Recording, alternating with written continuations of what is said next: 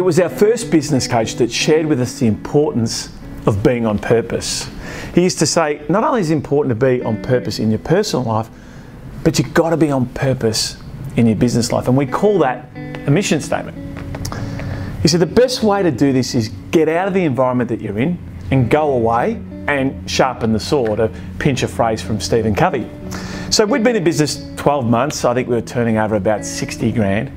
We were making the massive salary of $100 each a month. And we flew north to Port Douglas, according to the tax office, for 14 days to work on our business plan. And our people used to laugh at us, friends and mates and all that sort of stuff. You know, you hardly even got a business. What are you doing building a business plan? But back then we knew that we needed to be on purpose. And we spent the first few days really trying to nut out what our purpose was. And we knew from our business coach saying to us, it's important.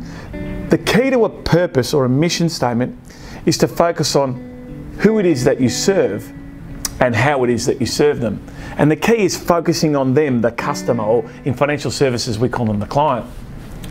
And so after a few days we nutted it out and got it right, and to this day, 20 years later, we've got the same mission statement. And the key with our mission statement is that every single team member in our organisation, there's like 70 of us now. It was easy when there's just 2 of us, Rob and I, because we knew what to say, but now there's 70 of us. Every single team member is very clear on what our mission statement is, and that is to help our clients achieve their business and personal goals through proactive service and ongoing advice. So when people say to me, Jay, what is it that you do at the practice? I'm crystal clear about we exist to help you achieve your goals, not mine or tax office or anyone else's, but your business and personal goals. And we do that through proactive service and ongoing advice. And pretty much all of our team members could rattle it off word for word.